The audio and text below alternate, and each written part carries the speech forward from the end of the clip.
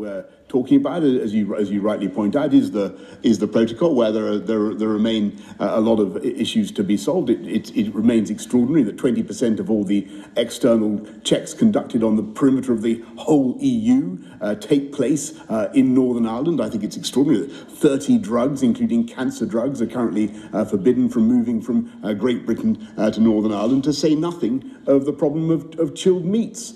Well, hang on.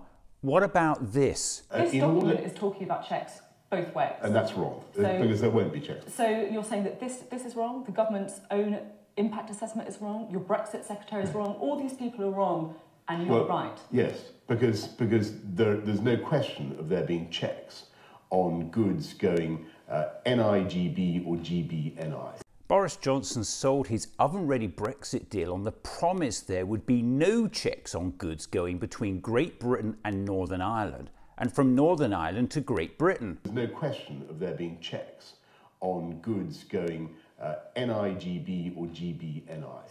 And this is where we are today. It remains extraordinary that 20% of all the external checks conducted on the perimeter of the whole EU take place in Northern Ireland. So the Prime Minister sold his deal to the public on a barefaced lie. When is he going to be held accountable for this?